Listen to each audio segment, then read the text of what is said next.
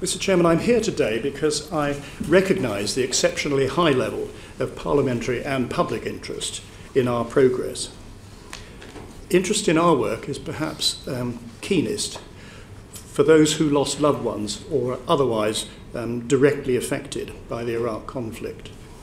I should like to say directly to them that my committee and I feel a continuing duty to ensure that they have access to the truth. That was something to which we and they, in the meetings we had with them at the beginning of the inquiry, attached the highest priority. I ask them, and indeed everyone, to judge us ultimately on the report we deliver.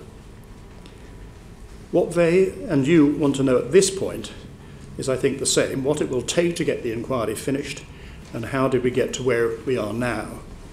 And there are three key factors I would like to mention which have influenced our timetable. The first, that the issues arising from the decision to participate in the invasion of a sovereign nation are of the very gravest kind. They touch on the operation of government, the relationship between ministers and the public they serve, and the information given to Parliament. They are sufficiently powerful, these issues, to have sparked some of the biggest public protests this country has ever seen. And for those reasons, I and my colleagues have been clear since the outset that we have to be rigorous and thorough at all points in our work. Then the second point is that the scope of this inquiry is unprecedented.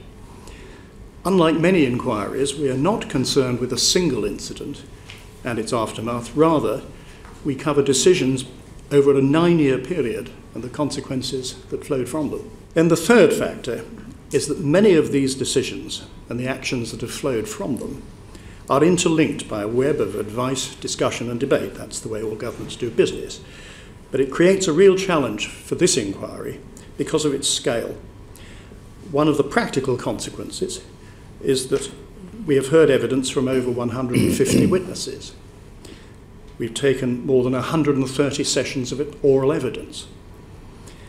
In 2011, at the end of those hearings, I underestimated the time that we would subsequently need to analyse more than 150,000 documents, government documents, and then to construct an accurate account of events using all the sources available to us. My committee and I want and intend to deliver our report to the Prime Minister as soon as we possibly can. But as I said to the Prime Minister in my letter of 20th January, I see no realistic prospect of doing so before the general election. We have to maintain the principles by which we have operated throughout. The principles are those of fairness, thoroughness, and impartiality. And it's our duty to deliver a report which gives the government, Parliament, the public, and particularly all those who have been deeply affected by the events in Iraq, the answers they deserve.